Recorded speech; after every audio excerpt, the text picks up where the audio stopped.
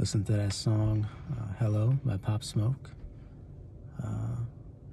Just has the perfect beat of like a classic hip-hop style song with just some nice lines and smoothly delivered verses, and has the makings of basically a classic song, and puts you in a place. It puts you in a very specific place, a place where you can come to that flow state where even your own thoughts can sort of open up and start to flow, and you can start to think about various ways and sort of connecting them, creating that narrative, letting the thoughts flow out. You know, it's the beauty of music, the power of music. You know, when the music hits, you feel no pain, something like that.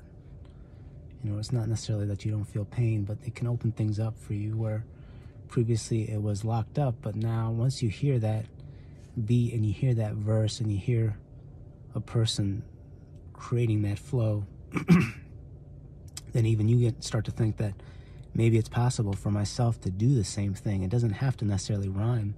It could just be the expulsion of words that in a certain course that just makes sense, and it's capturing whatever's going on at that minute in time. And that's what's important. It doesn't have to necessarily mean a whole lot. It could mean very little. It could mean so little but still mean so much. You know, same things that what he's saying in actuality, the meaning is almost nil, but in that moment in the verse with the beat, it means a lot. And in fact, it's got millions of people thinking the same. So we're at it again. Things slow down, but then they speed back up.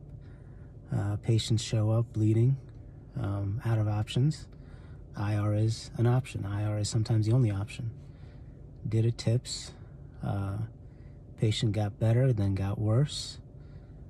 Partner went in, extended the TIPS, modified the TIPS, and we're thinking about other things. We're thinking about what can we do, what's possible. How do we save this person's life? And sometimes all we can do is throw the kitchen sink. Sometimes that needs to be done. In fellowship, I saw that done multiple times. I saw very highly trained, highly intelligent people throw the kitchen sink at patients, and a lot of times that did it. A lot of times the patients responded to that, just every single option being exercised, and that helped. That being said, sometimes it didn't work. Sometimes the patient eventually succumbed anyways. But that was an environment which it was okay to do that.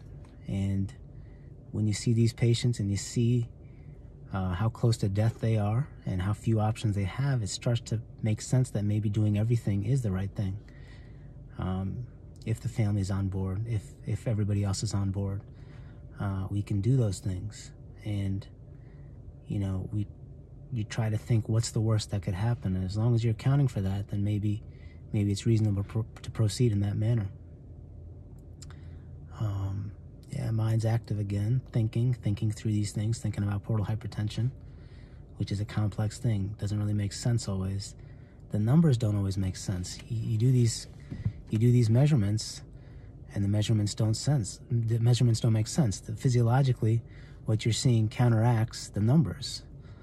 So it really makes you wonder what it is, what you think you know about the disease process. Ultimately in IR, in vascular IR, we're either trying to increase the blood flow or we're trying to completely close it off. And somehow manipulating those two variables, increasing the blood flow or closing off blood flow, hopefully we can modify things internally to a point where the body system is able to do what it needs to do to sort of preserve life, to sort of preserve the function of the body.